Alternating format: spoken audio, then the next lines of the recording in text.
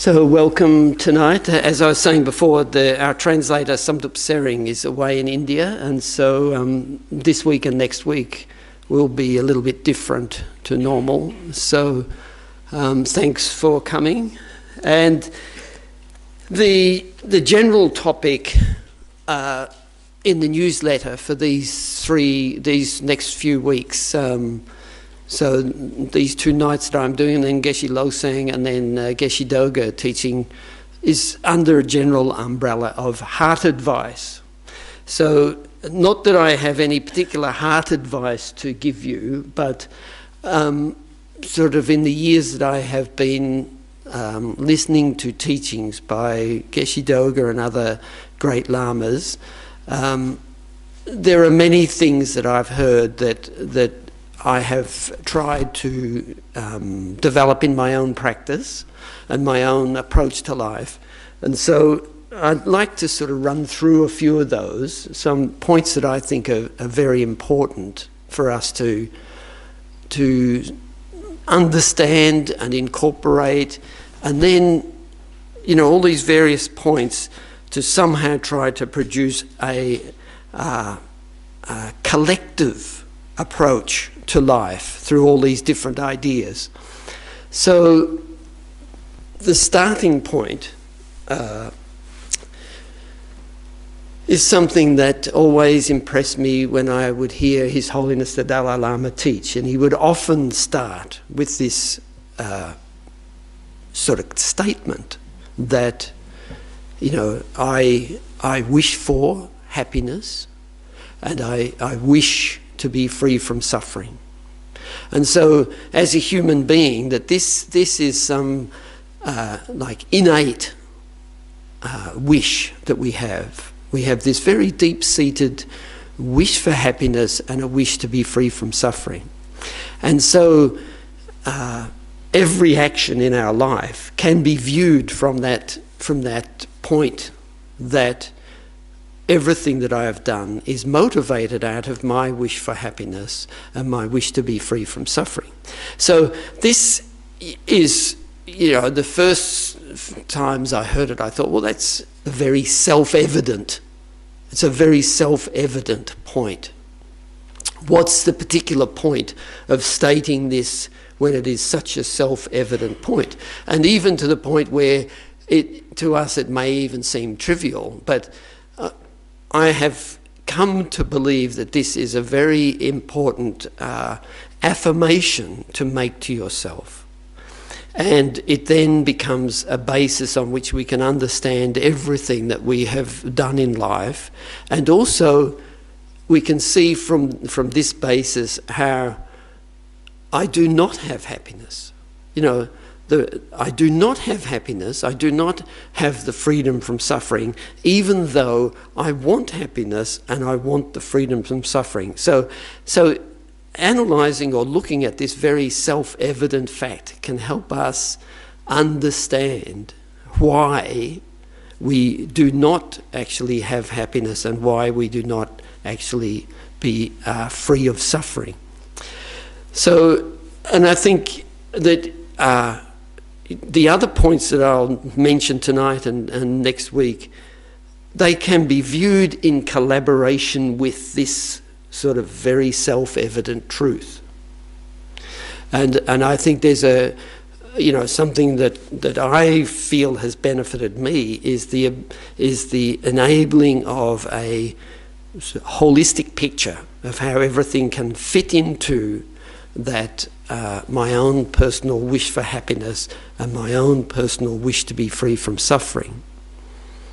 So the element that flows from that is that not only do I have that wish, or those 2 wishes, but it is actually my own self-responsibility to fulfill those 2 wishes. You know, the Buddha himself said, you know, you are your own protector. Who else can be your protector? trying to make this point that no matter what help we may seek or what we might think others should do for us or what we think the Buddha should do for us or whatever we think like that the bottom line is that I am totally self-responsible for my own happiness and my own freedom from suffering. And so this is another key point, is that, you know, this sense of self-responsibility, and then from that we try to develop our courage to actually look at and see what is needed to be done. So this first, you know, in terms of what I think is heart advice, this very first point is that I am, as a person, that it is, you know, the very nature of my person is to want happiness and to want to be free from suffering.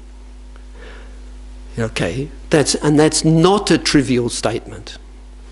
And then the immediate flow on from that is that it's actually my responsibility to enable that happiness and to enable that freedom from suffering.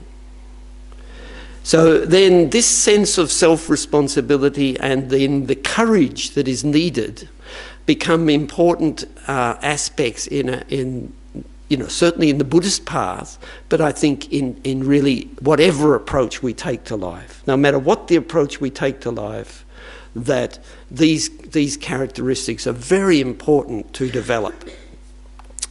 So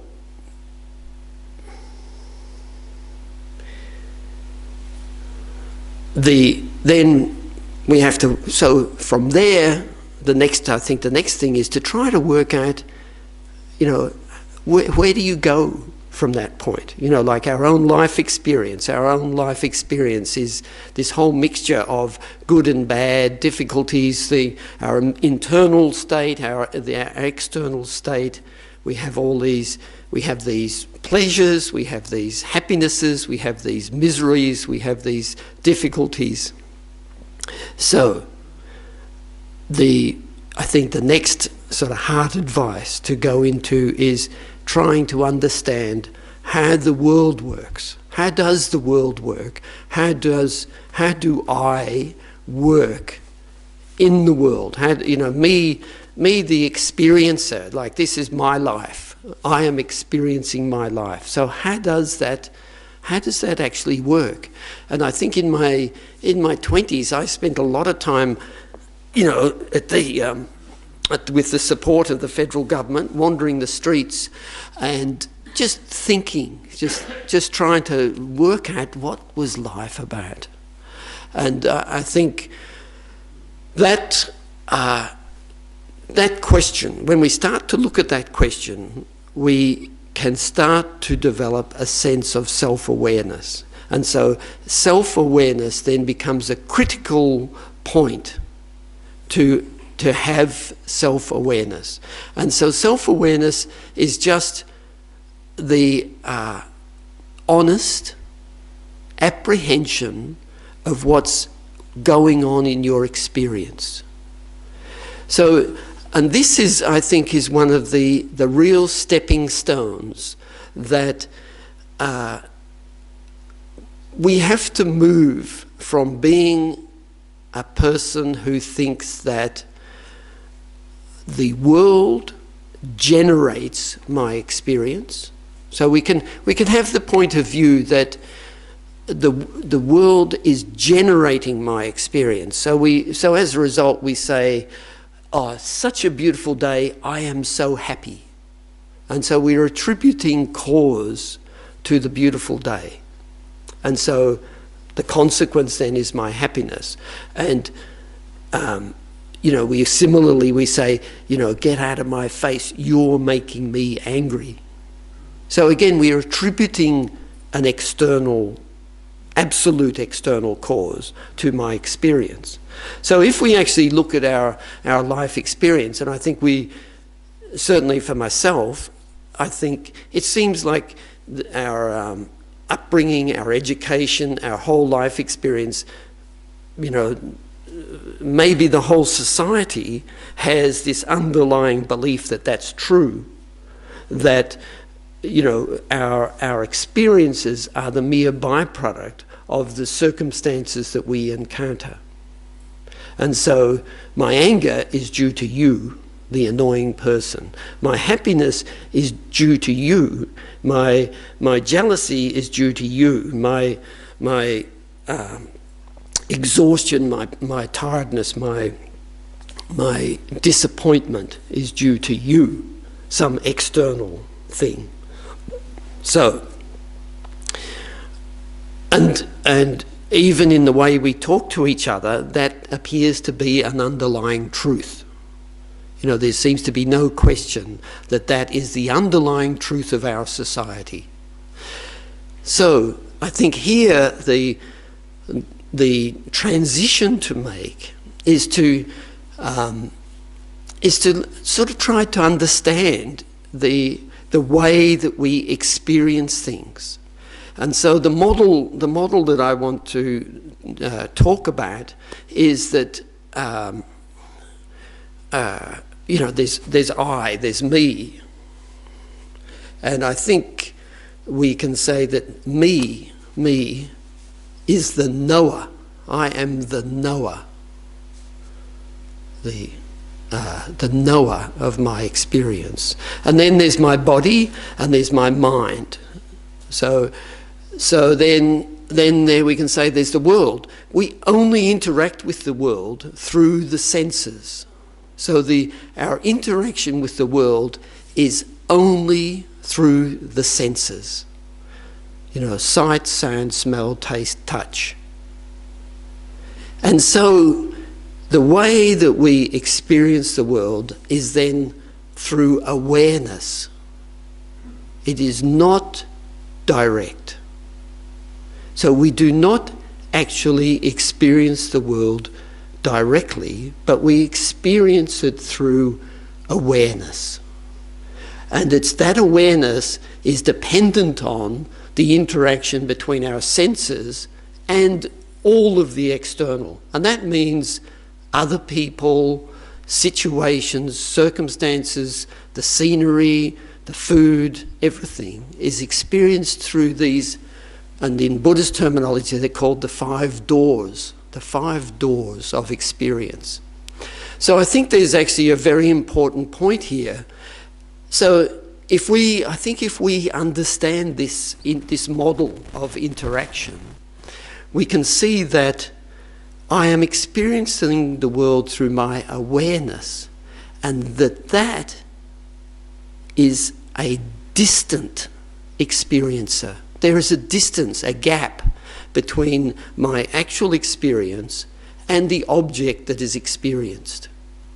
And so when we realise that there's a gap, we can start to reduce the idea that we are seeing the world exactly as it is, that we are seeing this other person exactly as they are. But because there's a gap between my awareness and the actual person, that in that gap comes exaggeration, imagination, fantasizing, misinterpretation, incorrect perception, you know, invalid apprehension in that gap, because there is a gap.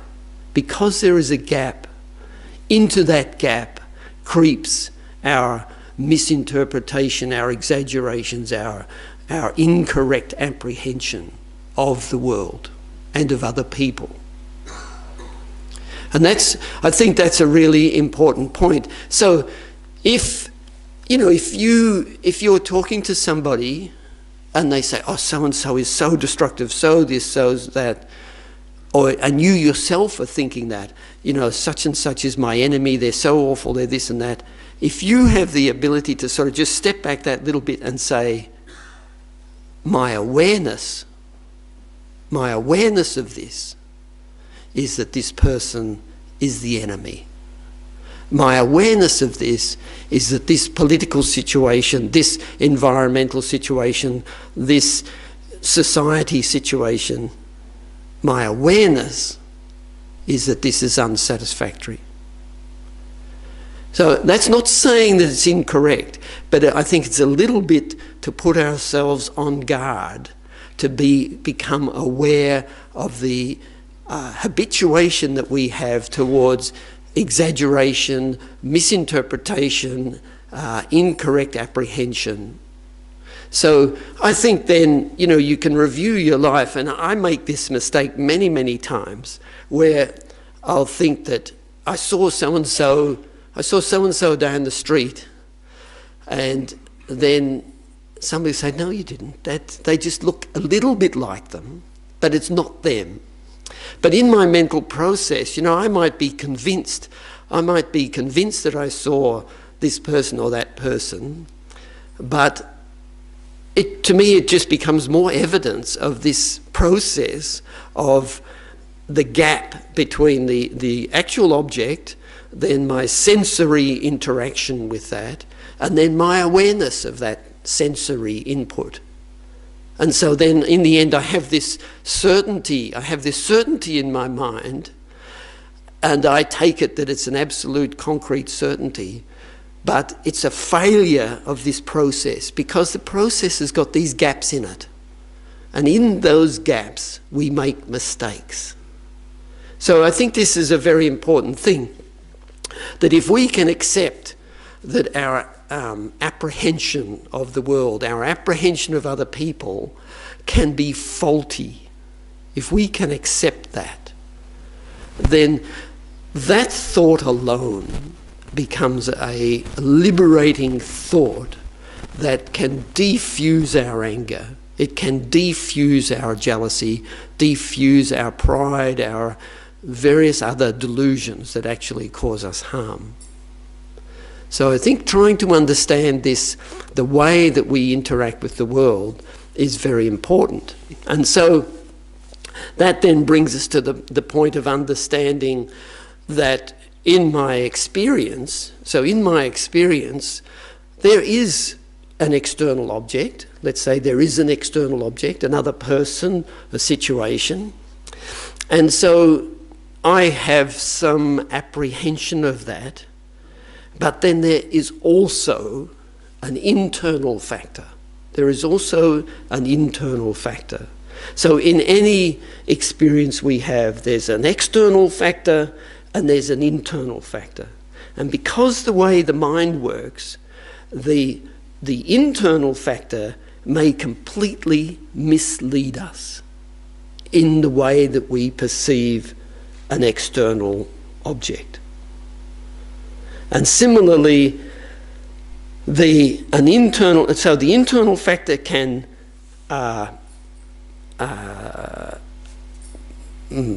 improve my happiness or diminish my happiness. It can engage a suffering experience, or it can overcome a suffering experience. And I think this is the beauty of the Buddha's teachings about thought transformation, is that the reality of the way that we perceive things is the basis on which we have the freedom to overcome any circumstance. Because of this, the difference between the internal factors and the external phenomena. Because the link between my experience and the external phenomena is not fixed. And I think this is one of the most important things to come to realise, is that your thinking process is not definite, it is not concrete, it is not absolute. The connection between yourself and an outside and another object, another person, that connection is not absolute. And I think this is really a key thing to try to understand. So this notion of self-awareness. So the language that we can use is, so what we normally experience is, here's my enemy, and absolutely I will have anger towards that enemy. In fact, it's mandatory. My enemy comes into the room and I am driven by the enemy to have anger. We see that as a definite connection. Here's my enemy, here's my anger. And that's because we don't have the self-awareness to sort of see that here's this person,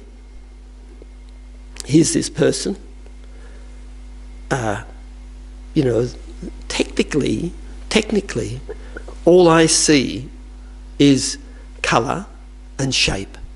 With my eyes, all that I see is 6 foot tall, blue, black, colours, this, that, and shape. That's all I see. Nothing, there is nothing other than that colour and shape that comes to my eyes. Yet, I apprehend an enemy. With a whole history, with a whole collection of characteristics that I loathe. I loathe every one of these characteristics. So what we have to do is to see the relationship between that, the external object, and then this internal contribution. So there's this internal contribution from me, which is actually generating my anger. Right, so anger is just an example here. We can apply the same analysis to desire, to jealousy, to any of the delusions. And we can also apply the same analysis to love and compassion, to see the internal factor, the internal characteristic, or the internal cultivation of the factor that can generate love and compassion to another person. So, when we talk about anger, to see that there's this external element, the person, with all of the associated knowledge and history and stuff, and then there's this internal contribution. So we can look at that process. We can look at the process of what actually happens. So we have the vision, the sight of the person, and we see the person, and then immediately within our mind we separate the object into like or dislike. So that process, if we actually look at our life experience, and even in this very room, if you look at the carpet, the moment that you look at the carpet, something in your mind immediately reacts to like or dislike. So the only options we have are like, dislike, and neutral. But nearly everything that we look at, there is some initial reaction that occurs. So, and this ties in with some of the very basic descriptions of what a person is, the 5 aggregates. So there's the form. The form is the carpet. Then comes feeling, like or dislike. And this process within us is automatic. It is so deeply ingrained. So there's a like or dislike, and then we start to concoct a story where we embellish the faults, or we exaggerate the faults about a person or even about the carpet, and we can start to exaggerate and increase our dislike of that particular thing by a repetitive thinking, and then we start to generate anger, we start to generate some other resentment or some, very strong thing. And then we may even draw that out to the level where it forces us to act. And so in the case of a person, we then abuse somebody, or we glare at them, or we even strike out and hit them, or whatever we do, or we rip up the carpet, or whatever it is that we do. But our emotion is built up to a level where we then act out of that emotion. But it stems from that initial like and dislike, based then on this exaggeration process that we engage in. So the working of the mind is a really important thing to understand. And so for ourselves, what we find is that we go about our daily activities, and then out of the blue, just all of a sudden out of the blue, suddenly you'll find yourself very angry, or you'll find yourself very desirous, very jealous, very arrogant, all of a sudden you'll be talking to somebody, and for some reason you're demonstrating this shocking arrogance towards them. Or you're engaged in talking to somebody, and sort of out of the blue you're belittling them, or you're humiliating them, and you think, where did that come from? Why am I doing that? So what's really needed then is the ability to be aware of your own thinking, to become aware of the initial moments of your experience. So what happens to us in practice is that our interactions with somebody else, the first 5 minutes, we actually have no sort of apprehension of our own awareness. We have no ability to see our own mental processes, what's going on, until suddenly we find that we are yelling at them or screaming at them, and then you become aware that you've got this great anger towards them, but the whole build-up of that is invisible to us. And that's because we have not developed this quality of, like self-awareness or mindfulness. So to have the ability to see what's happening in your mind, to see right at the beginning the deterioration of your attitude towards somebody, right from the beginning, to be able to see that. So for us, as ordinary people, we can't see that. We're not aware. We have no sort of sensitivity to that process in our mind. And that's why meditation is so important. Meditation is the tool that enables us to develop this quality of mindfulness. That through meditation we're able to generate that self-awareness. We're able to have the ability to identify within us that while I'm talking to this person, I can see I have some resentment. I can see that I have a dislike. I can see that that resentment, that dislike is increasing. And I can see that I am generating, a stronger and stronger dislike, to the point that it's becoming anger, that it's becoming something that I want, that I can't control, and that I'm going to start abusing this person. That's a process. That's a process that is actually occurring in us with every negativity that we have. But for most of us, it's invisible. And it only becomes visible when we are at the end point, where all of a sudden we're in a fight, or we're arguing, or we're doing something really unsatisfactory, unpleasing. So meditation is the key to be able to develop that ability, and it's like a product. It's a product of the meditation that continues beyond the actual meditation itself. So our meditation session might only be 5 minutes or 3 minutes or something, but the more that we engage in that single-pointed focus, the more that it is actually enabling our self-awareness. And that's a very important thing to understand, is that when we meditate, that our motivation for the meditation is to benefit ourselves beyond just that 3 minutes or 5 minutes.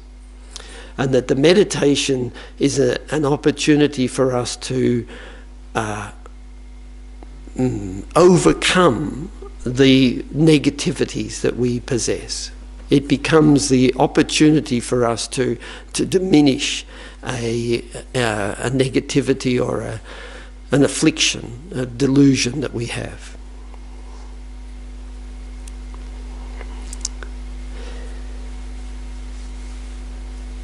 Okay, so then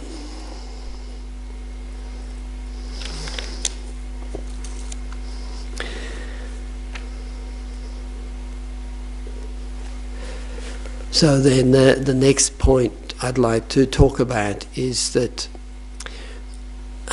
so this model, this model of the mind, the awareness, our senses, the world, a consequence of that model could be that we start to think that we are like independent.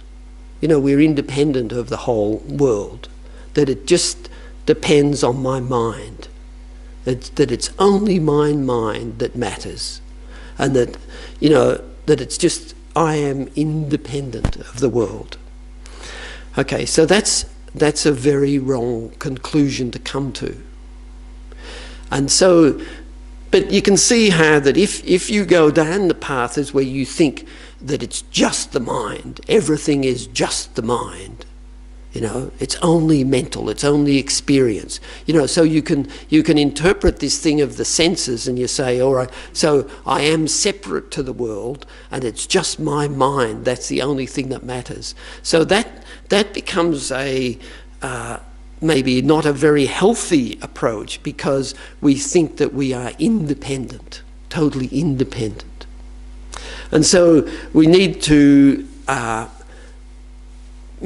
correct that viewpoint by looking at how we are actually interdependent to the world. So in the sort of Buddhist presentations, we are very much asked to look at the interdependence of ourselves to the world. And so one aspect of that I want to talk about is that I want to be happy. I want to be free from suffering. So I could start to think that, okay, so all that I have to do is just create this sort of fairy tale mind, some sort of totally self-contained fairy tale mind living in my own dream world, and I will achieve happiness, and I will achieve an end to my suffering because I have cut off every aspect of other people that disturb me. Okay, so and I think this is a trap that we can fall into, this sense of isolation or this sense of independence. So one of the things that I have taken as a really fantastic heart advice, and both His Holiness and Geshe Doga have covered this sort of particular presentation, and that is to start to understand that other people's happiness is your happiness. Other people's suffering is your suffering. And that you know, although we might think, you know, we can develop a very insular, approach to life where we sort of think, look, you know, I'm happy to be tough with people. I'm happy to be tough with people and tell them the way it is. And I've learnt that I can control my mind so I don't get emotional about it. And I sort of preserve my happiness because I don't involve myself personally. It's, you know, this isn't personal, it's just business. You know, this sort of mentality where somebody thinks that they can harm others and they can somehow remain immune from any consequences. So the more we understand the interdependence between ourselves and others, then we can come to this point where we can start to see that the development of love and compassion is actually our greatest protector. So that the greatest protector that we can engage in is the development of love and compassion. And so to understand why that is to really understand what it is that disturbs my mind. So to fully understand how anger, for instance, is destructive of my own happiness. That anger is destructive of my own happiness. That pride is destructive of my own happiness. That jealousy is destructive of my own happiness. So we need to dig into some of these things and really have that self-awareness in the moment of jealousy or in the moment of arrogant pride, in that very moment, and have an introspection that can see whether or not it's a happy state or a suffering state. So once we start to comprehend, you know, I think with anger, we can do anger fairly easily. Anger is such a strong and destructive emotion that we can see how anger, by its very nature, is destructive of my own happiness. Independent of the harm that it does to others. You know, there's no question that it harms others and it motivates me to harm others through speech or physical. But for myself, the experience of anger itself is a harmful experience to me. And so that's where we need to have this self-awareness that can turn our attention onto myself, onto my own experience, and see that it is actually destructive of my own happiness. Okay, so once we understand that, once we start to understand that, then we can understand how love, you know, love, and the definition of love is a mind. So it's mental, wishing, you know, some sort of wanting another person to be happy. So love is a mind wanting another person to be happy. And compassion is wanting another person to be free from suffering.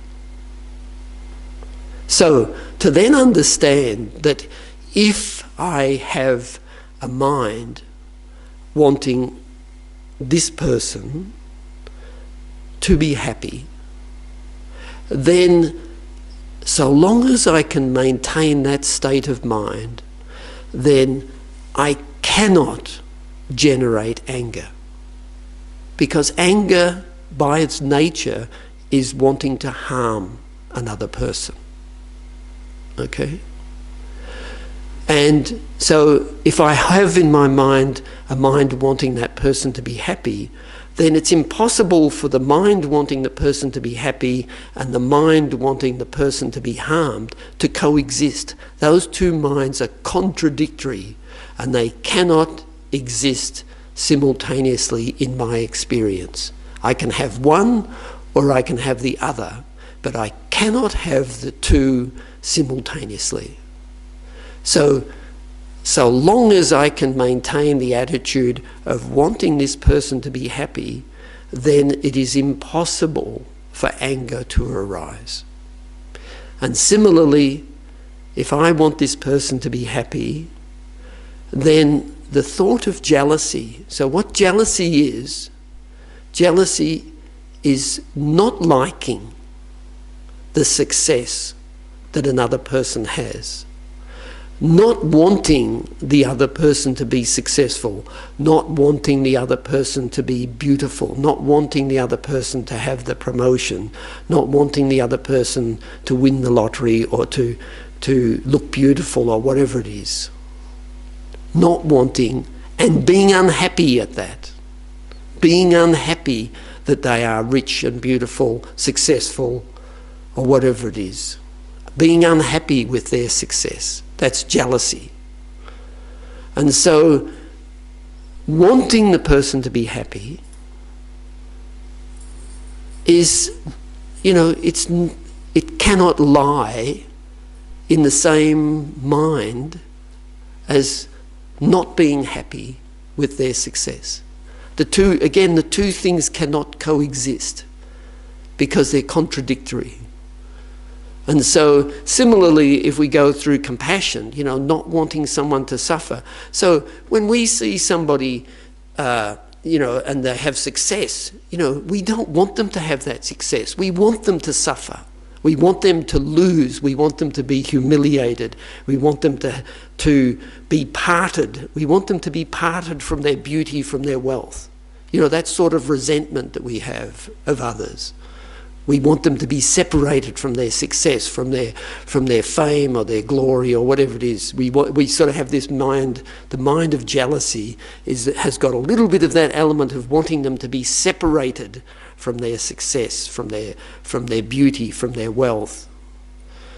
So the mind that wants them to not have suffering, is contradictory to that. So in that sense then, love and compassion become the protector from me harming myself.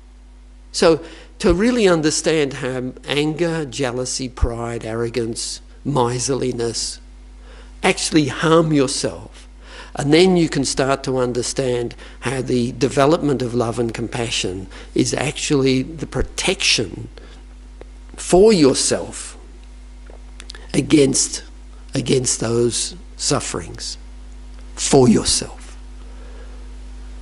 And that's why, so these things, you can say all of these things stem from that, the simple statement, I want to be happy.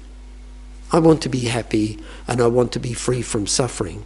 So, like for me, when I started to look into anger, what reason do I need to overcome anger? The only reason that you really need to overcome anger is, I want to be happy. You don't need any other reason than, I want to be happy. I want to be free from suffering. Anger is a suffering state for me. The only reason you really need, not because God said so, or because the Buddha said so, or the Dalai Lama says so, but I don't want to suffer. I must overcome anger. To make that connection within yourself. Self-motivated, taking the self-responsibility, having the courage to look at yourself and honestly see the delusions that you suffer from, and then having the determination to overcome them. I think these are the things that I have heard from the lamas that I try to take as some heart advice.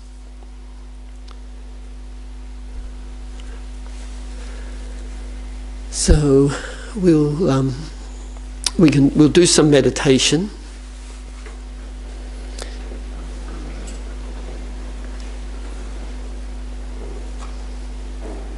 So we'll just do the breathing meditation.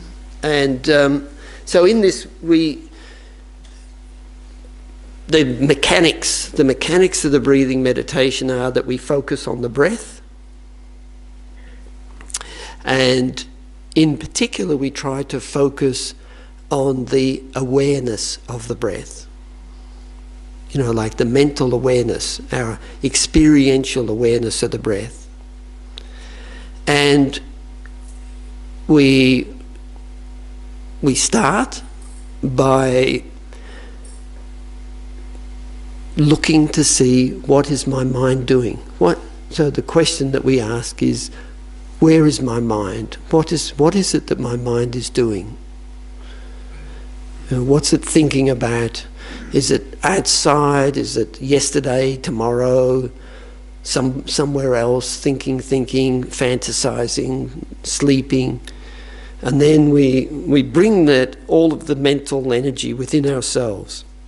Let all of the external thoughts just drop away. Keep letting them drop away, bringing yourself almost to a state of no thought. And then you turn your attention onto the breathing, just the natural breathing.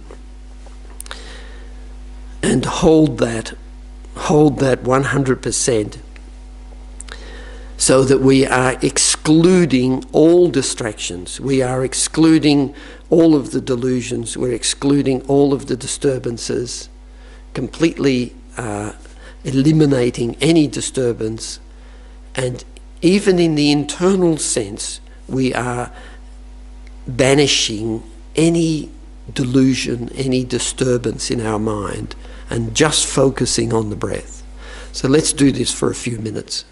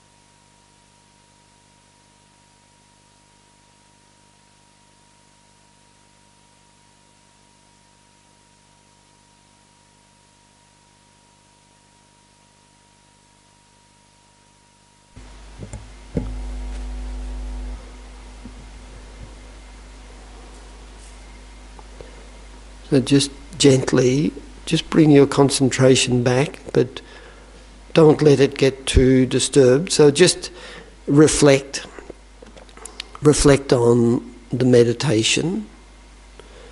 Look at what actually happened in your mind during the meditation. And then we'll repeat the meditation, the same meditation, and enter it with a very strong determination that in order to subdue my mental delusions, I really need to develop meditative concentration and develop then the mindfulness and alertness, that self-awareness. I really need that. I need that skill. And so I need to do the meditation. So I have this sort of strong feeling about wanting to meditate and wanting to meditate well. And so let's just repeat the meditation in exactly the same way, but with a very strong determination to keep the focus on the breath. 100% on the breath for the couple of minutes of the meditation.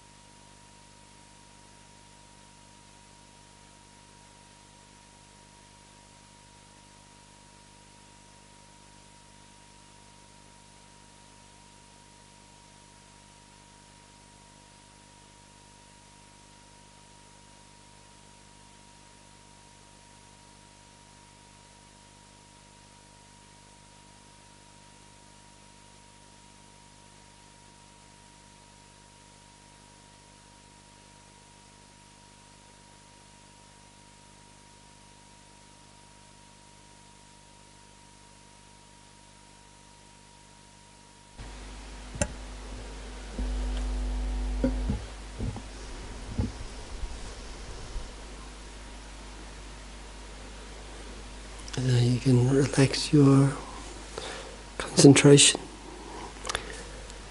Okay, so has anybody got any questions or anything they'd like to comment on? Yeah, Elvira.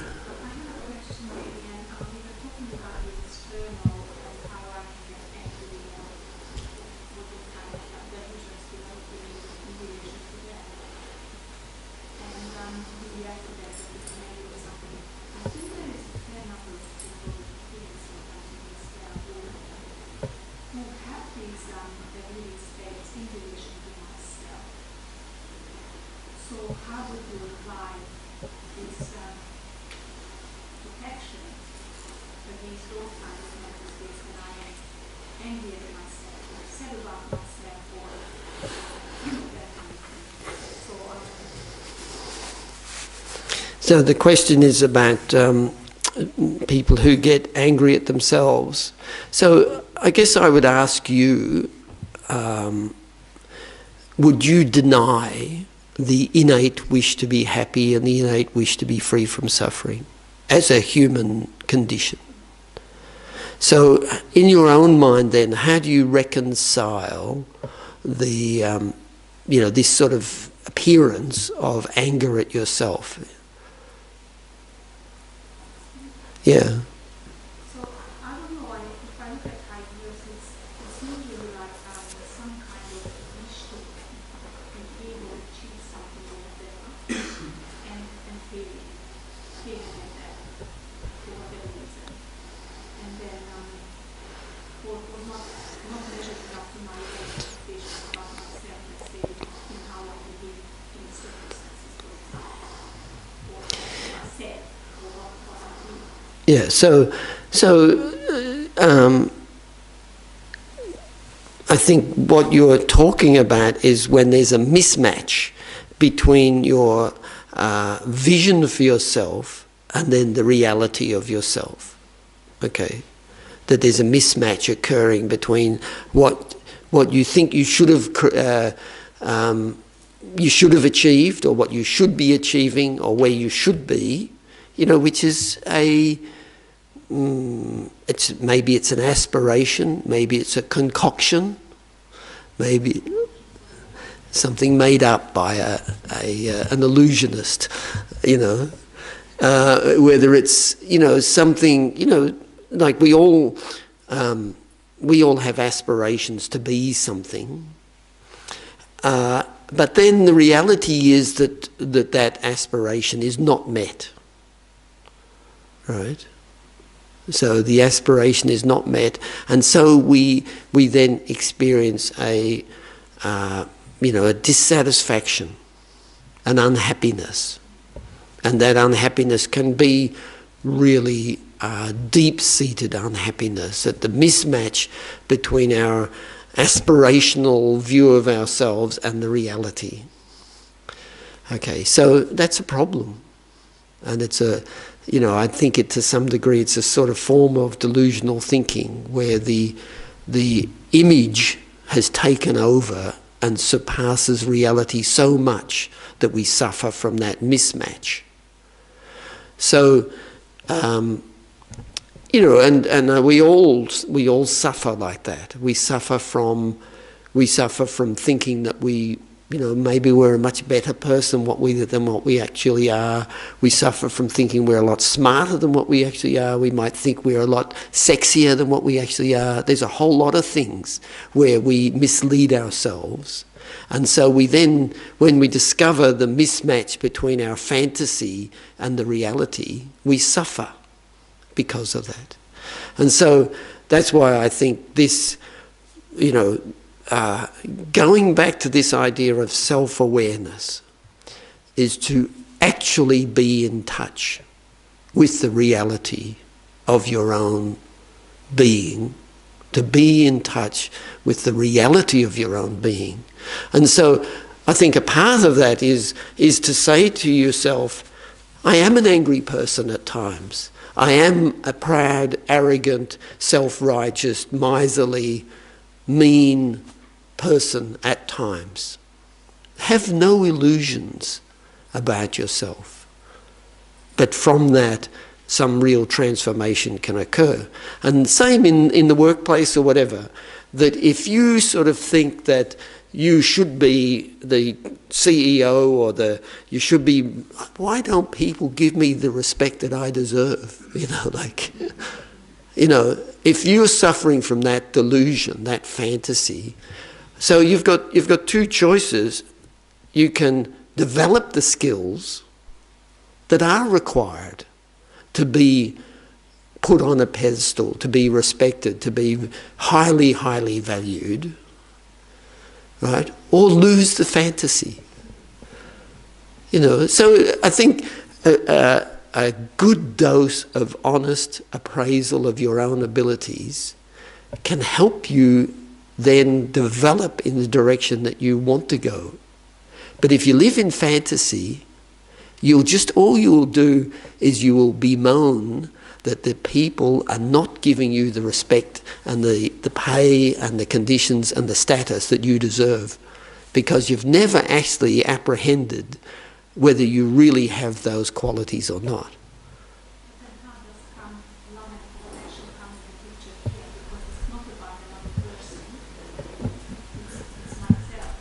Yeah, so having love for yourself is being honest, being pragmatic, being realistic, being truthful, not living in fantasy, you know.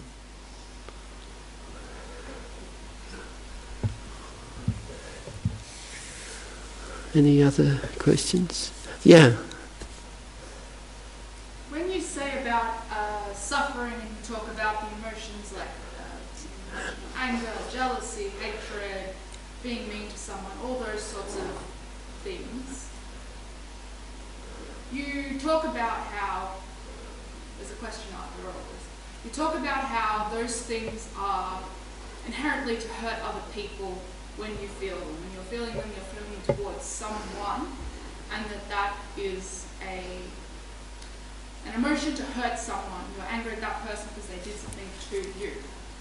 But I have confliction over the kind of way you say that, as in, like, when you have anger, you also have a passion. Like, why are you angry? Why does this person, event, emotion, action, behavior, why does it make you angry?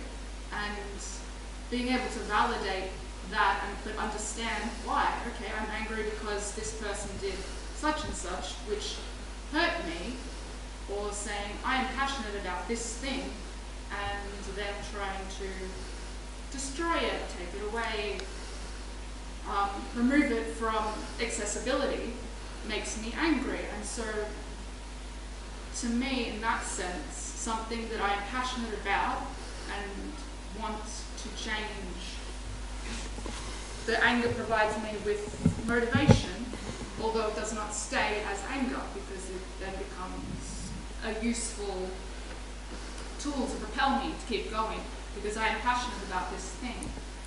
But yeah, just from what you were saying, would that count? Or yeah, so look, good question, and there's a few different points in your thing there. So one of the things that I'm trying to say tonight from this sort of heart advice point of view is a little bit just looking internally. So making a connection between I want to be happy and anger is a destructive thing of my happiness, right? So making just that connection. Okay, so and what I've said before is that from that really innate wish to be happy, that alone is enough reason to overcome anger, right? As a truth, that's a truth. Okay, what you're talking about there is the fire or the passion that you're saying how anger gives you to rectify a wrong or to fix some problem or your interaction with somebody. That what anger gives you is an energy, a fire, a passion to act. Okay, and so a lot of people think that therefore makes anger a good thing. Okay, maybe they do, maybe they don't. But let's imagine that some people think that therefore anger is justified to rectify wrongs, to fix the environment, to fix the government, to fix whatever, to defend yourself. Okay. So the question that I would pose to you is that fire or that passion to rectify a wrong also feasible through love and compassion? In a way, isn't it love and compassion though? Because you love this thing. It is not about hurting someone within the actions you take. Yeah, so, yeah, okay, so let's say from that we approach that analysis. So what you're doing is the right thing to do, is to analyse your emotion. Analyse your emotion, to try to see the truth of your emotion. And if we use the Buddhist definitions, you know, anger is the wish to harm. Okay, so if we stick with those definitions, then in your own analysis of that, of your emotion in that circumstance, and if you think it's not the wish to harm, then it's good to use a different word for it, whether it's passion or decisive action or some other word to describe your emotion. But to be very clear about what is actually in your mind is, I think, is, let's say, the sort of heart advice that I try to adopt, is to really understand what's in my mind. And if I engage in an argument for the good of the centre or the good of the country or the good of my workplace or the proper execution of a task or whatever, I need to have that introspection that can tell me, doesn't matter about other people, but that introspection can tell me what is going on in my mind. And so the real key point that I'm saying here, it's not about what's right and wrong in the outside world. I'm not talking about that. You know, I'm not saying that a person who uses anger to try to knock down the Berlin Wall or something like that, I'm not saying that the action is wrong, but I might be saying that the emotion they've used is wrong to execute that task. So see that there's a difference, that the action does not justify the emotion that was used in carrying it out. So that's maybe a bit of a contradiction to what we sometimes think. We think the end justifies the means. That if anger is the means to knock down the Berlin Wall, then the anger is justified because the Berlin Wall got knocked down. That's a question, you know, that if we stop a war or we start a war or whatever to save billions of people, we do it out of anger, therefore the anger is justified because we saved 1 billion people. That's a connection that maybe we don't have to make, right? So in your question, there's a few things. Do you think it's possible to engage in a circumstance that is very difficult, but instead of using the fire and the passion of anger, you use the fire and the passion of love and compassion? That's sort of what I meant in that way. Yeah. It may spark the initial action, but it doesn't have to stay as anger. Well, I think even from the beginning, it could be love and compassion, even from the beginning. Anyway, that's something to examine. But the thing is that within your own mind and within your own experience, you have to have that awareness of exactly what am I thinking? Exactly what am I thinking? You know, because we're quite happy to say, oh, I'm just being wrathful because I really care. But in reality, we're just being angry. Anyway, I think, look, it's a good question, and so maybe we should dedicate. Yeah. So thank you very much. We'll just do the dedication.